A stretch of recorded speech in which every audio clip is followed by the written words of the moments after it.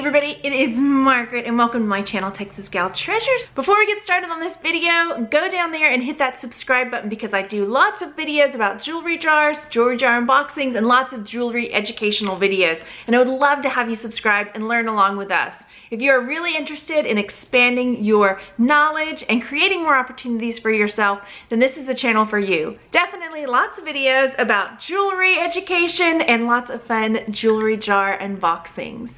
And I would love to hear from you.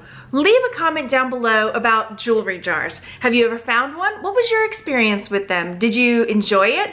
Are you still on the hunt? I know lots of people can't find them in their areas. If you did, would you buy it even if you couldn't see something in there that would make your money back? What are your thoughts on jewelry jars? I want to know. Leave a comment and I will come down and read them and see what everyone has to say. All right, let's get started. The truth about jewelry jars and my rules of thumb. I do a lot of jewelry videos, including jewelry jar videos. And I get a lot of comments, some of them amazing, some of them are a little bit more negative. And one of the comments that I got recently is, I bought a $75 jewelry jar from Goodwill. What a disappointment. Total fail, pure junk. Save your money. I've been trying to call Goodwill to talk to the manager. Surprise, their mailbox is full. Since when are metal screws, bobby pins, cheap plastic beads, junk watches, jewelry? I feel like a sucker. Won't happen again. Also, done with jewelry jar videos. I get your frustration, and this is one of several comments I get, some of them much more hateful, which I generally delete because I don't need that negativity in my life. But as I've always said, when it comes to jewelry jars, you've got to be smart about the jars you're choosing. I'm sorry to hear that you had such a negative experience with jewelry jars. I personally love them. I do have some rules of thumb for buying jewelry jars. Now, $75 is steep. I would definitely make sure when I'm looking at the jar to make sure I see something in there that would make my money back. I don't buy jars just randomly. I don't just pick up every jar I see. This one I chose on purpose because it's got lots of what looks like junk in there. Yeah, but I wouldn't have bought this if I hadn't seen something in there that would have made my money back. So while it's a gamble, it can be a fun gamble if you do it the right way.